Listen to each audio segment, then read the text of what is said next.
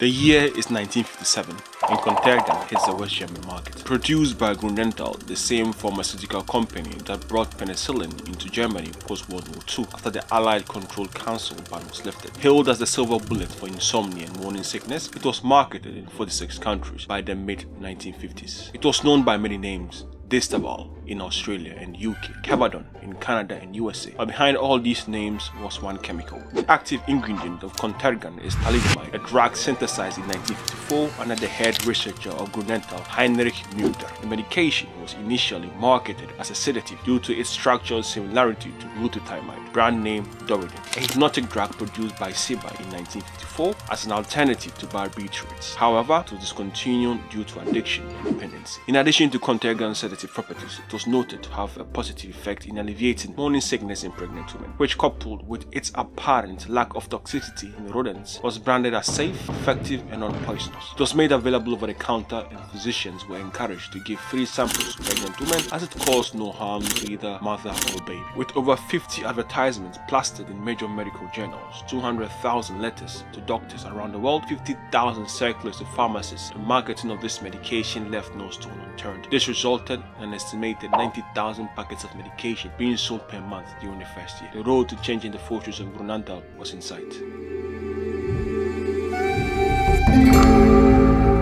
The wind of what was to come began in 1958. Dr. Gustav Smalls from Frankfurt reported giddiness and unsteady balance when taken by the elderly at the recommended doses. This was very similar to an observation made by one of Grünenthal's testers, Dr. Young, back in 1955. However, Grünenthal reported it was the first time they had heard of any such issue with the medication. 2 years into its global conquest and soaring profits, concerns about the safety of contergan began to be raised. An initial warning was presented by a doctor in Koblenz, West Germany, who reported complaints by chemists of abnormally cold feet and hands when the medication was taken in March 1959. Then, another doctor from Koenigsegg reported side effects with it in April. In July of the same year, a not so friendly letter came from 20 Switzerland doctors speaking to Pharmacola AG representatives about reports of involuntary tremors and sickness, with some doctors giving personal accounts of how the medication had negatively impacted their own family members. Not so long after that, in October, an established neurologist from Düsseldorf, Dr. Ralph Voss, inquired about the possible nerve-damaging effects of the medication, to whom Grünenthal categorically denied any such link. Following the response, Dr. Voss continued his investigations and concluded that the reported symptoms were much in keeping with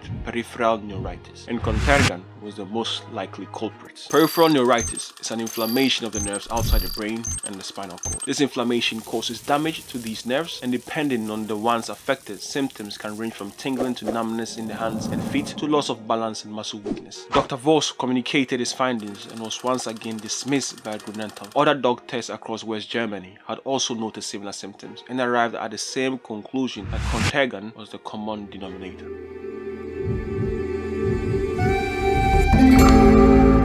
From the growing concerns of doctors, internal memos show the company became rather worried about the possibility of the medication becoming a prescription-only drug. This would have definitely affected their bottom line, as the medicine was responsible for about 50% of the company's revenue, so much so that it was referred to internally as the apple of our eye. An internal memo written by Müller to a friend estimated that over 1 million people in West Germany alone were taking this medication every single day. The sales team made it clear that all was to be done to ensure it remained over the counter. In May of 1960, to prevent any harm to the golden goose, Grünenthal unleashed its sales department on chemists, urging them to see the economic loss they would incur if the medication became prescription only. They doubled their efforts with the scientific community for the production of favorable reports, with no care for the scientific method. That's a selective analysis of the data to support their claims. And did anyone mention bribes? Not only that, they also applied their influence to delay the publications of doctors that highlighted the negative effect of the medication. A neurologist from Frankfurt, who had shown concern about the medication in 1959, fell prey to this tactic when he refused to play ball. Dr. Killing, the liaison chief at the time, bragged about it in an annual report on how his connection with the then editor caused this coincidental delay. Around October of 1960, there was too much evidence suggesting contergan could be causing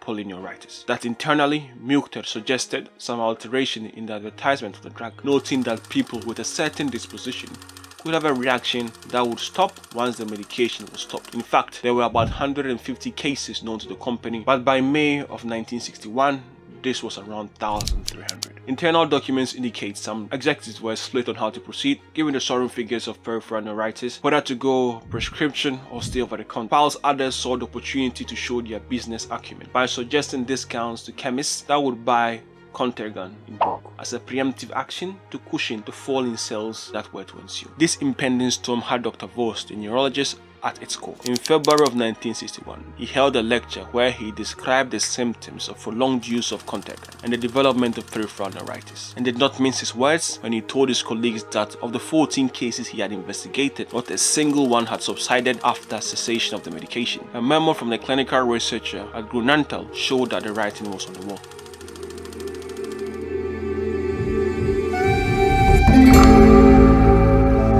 In June of 1961, Dr. Noel, a senior member of Grunenthal's political department, got a stern talking to by the health department as they believed his company had not been truthful regarding contergan and its side effects. They had grounds to believe Dr. Voss had alerted the company in 1959 before Noel's supposed concern about the medication getting too popular over the counter and voluntary suggestion of it becoming a prescription-only drug in May of 1961. Safe, effective, and non-toxic tagline with which Thalidomide was advertised, and its popularity with expectant mothers as a reliever of morning sickness was highly encouraged. The Stillers, the company selling Thalidomide under the brand name of Distaval in the UK, had no qualms plastering this everywhere. The truth is the medication had never been tested on pregnant women. In fact, Mukter had been asked this question by a sales representative from Finland in July of 1961, to which he responded it was not known if the medication crossed the placenta and that it was unlikely to harm the developing fetus. Not a single response of his was based on any evidence. Across the ocean to Sydney, Australia, Dr. McBride, an obstetrician studying miscarriages,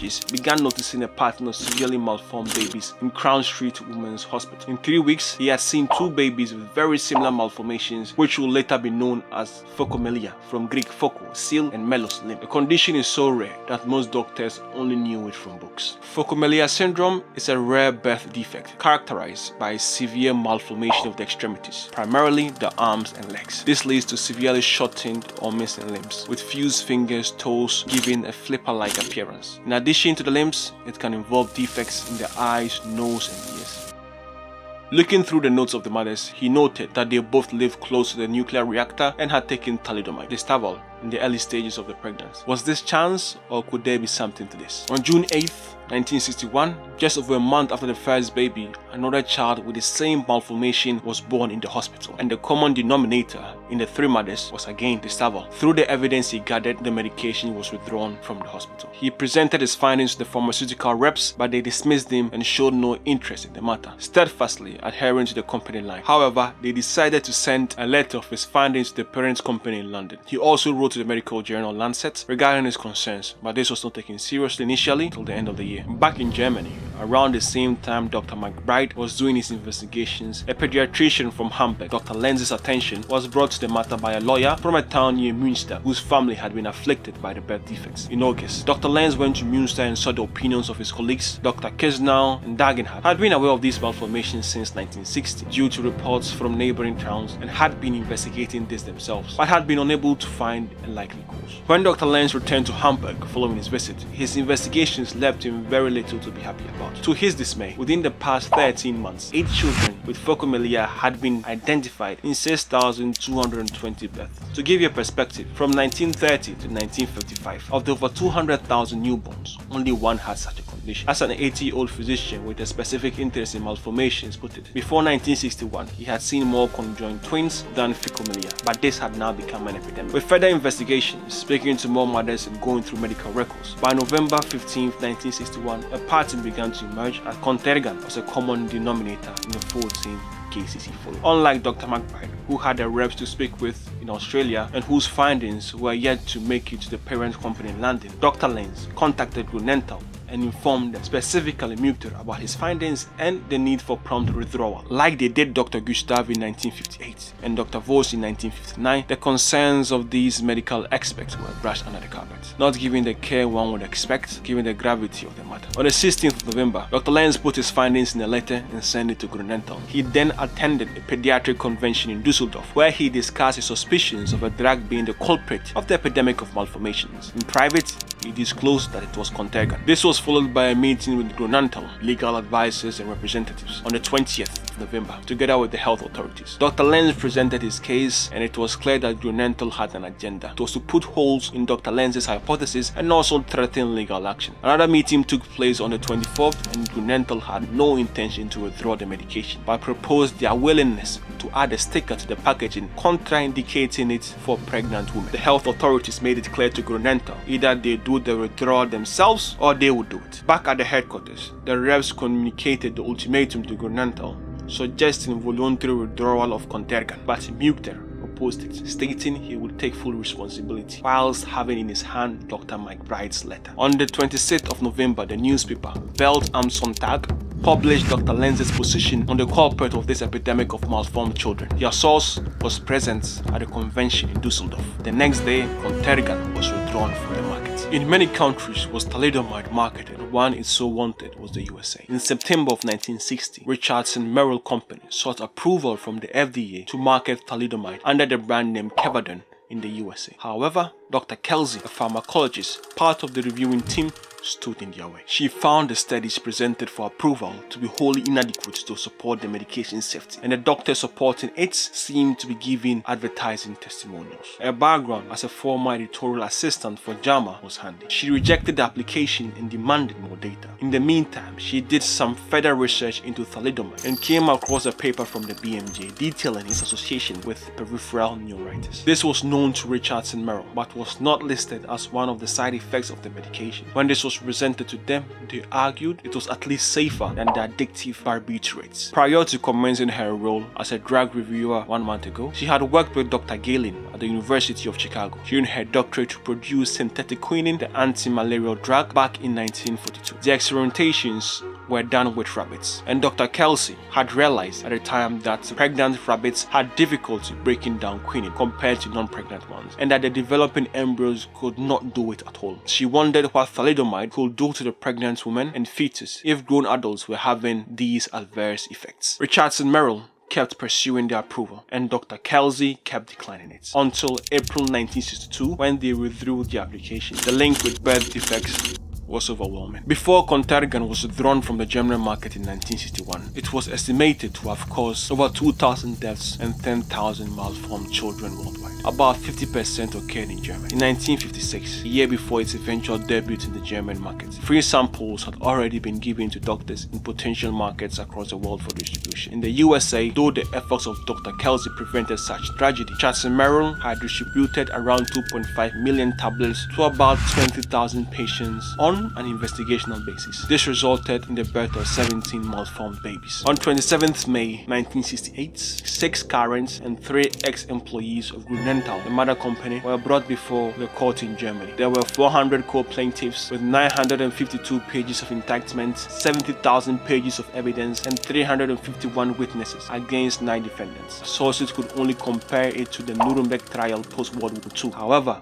Grunenthal came prepared with 40 lawyers who had no issues employing the dark arts of their trade. It was revealed that prior to hitting the market in 1955, one of the doctors hired by Grunenthal, Dr. Piacenza, to test contergan, then known internally as K17, had reported the development of allergic reactions to the medication. Though it was brushed under the carpet by Mukter, he suspected this could be because of 2 reasons: either too high a dose or damage to the nerves. Furthermore, in 1958, to promote the use of their medication, they misquoted the work of a doctor who had used the medication in breastfeeding mothers and presented it as proof of its safety in pregnant women. The doctor stated categorically that he had never used the medication in pregnant women. This, however, did not prevent Grunenthal from sending this proof to over 40,000 family doctors, encouraging the medication as a solution to morning sickness. Not only that, they also ghost wrote articles bearing the names of doctors when they had no role in the paper in question. Remember Dr. Knowles from the political department Grunenthal. Internal documents indicate that he indeed had been kept in the dark about the side effects before 1960. His notes on the matter show how disappointed he was. Additionally, whilst talks about contergan being the possible cause of the deformities were ongoing, Grunenthal was still advertising its medication as safe, even when Mukter himself had told his colleagues that if he were a physician, he would not have prescribed contergan.